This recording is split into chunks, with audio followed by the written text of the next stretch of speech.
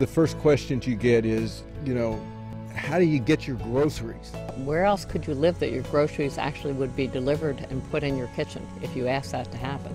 The truth of the matter is, it all works, and it all works really well. And they do it with a smile. Well, basically, when you get over to the Welcome Center, you're going to kind of pull up to the bag drop area. You're going to drop off all your luggage, groceries, whatever you have that's got to come over. The folks over there in the valet department pack it all up into trailers for you. We'll come up, pick it up, take it down to the boat, load it up, bring it over to this side, and the valets unload it and bring it right to your house.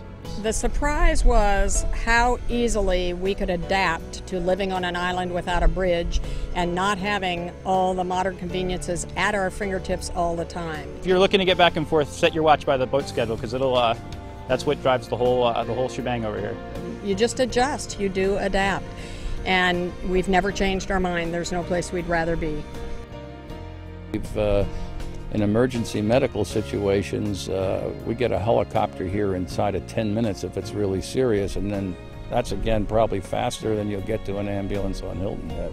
If we had a bridge, we'd have it removed. It's the most relaxing 25 to 30 minutes that you can have each day. And you just decompress from regular life. There are no hassles. That's really an honest answer. The boat ride is a great time to relax. It's a great time to chat with your neighbors.